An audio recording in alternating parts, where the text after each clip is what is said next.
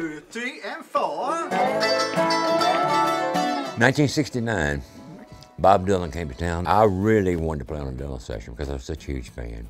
And it was like something I knew I could treasure for the rest of my life if I got to play on one Dylan session. The guitar player that they had booked something like 15 sessions to do the album. And they had booked him for all the sessions except one, and he could not make the first one. He was booked. So Bob said, you come play the first one, and I did. And when I got through and I was packing up, and he said, where's he going? Bob said, he's leaving, I got another guitar player. I said, I don't want another guitar player, I want him. And I mean, you know, it was like, wow, like I had just won the lottery or something. To have somebody like Bob Dylan, probably the most respected musician in the country at the time, in the world, express appreciation for what I was doing and wanted to be part of what he was doing was something I can't even articulate. But it really gave me a shot in the arm.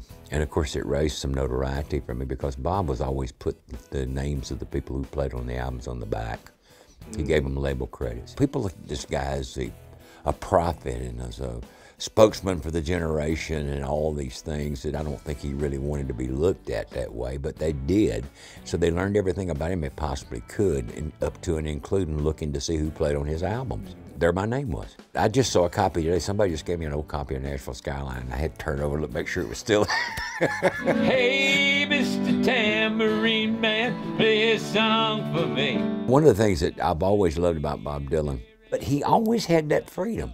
And it made people like me, that when I got ready to do my creative thing, to go in to your career with that same attitude of, hey, this is me, this is what I'm gonna do. And you stop and think, if you listen to those early, that was a total departure from My Fair Lady. You know, the bubblegum stuff that was coming out at the time. I mean, it was just a total departure. I think he did more to expand the borders of popular music than anybody. You've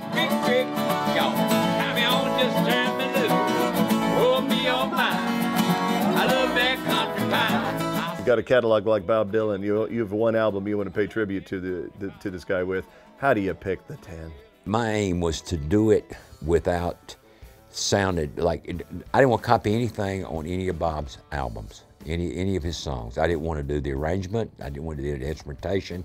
We changed the beats, we changed the rhythm, we changed so much on it. And of course the vocal. You know, I told my co-producer when I went in, I said, listen, if I start doing this, if I start, you know, stop me, because I don't want to do that. We're gonna let it and you won't regret it. Kick your shoes out. We picked songs that we could leave our mark on. There were some that I thought about doing and I tried that I felt we're not gonna pull this one off and leave our CDB mark on it strong enough to separate it from what they did. Because the way they did it is about the only way it could be done. Sure. And so we culled through songs like that and came up with these 10. The interesting thing is, as a Dylan fan, hearing you actually sing the lyrics in a way that, and no offense to Dylan, but I actually can understand the lyrics. All right.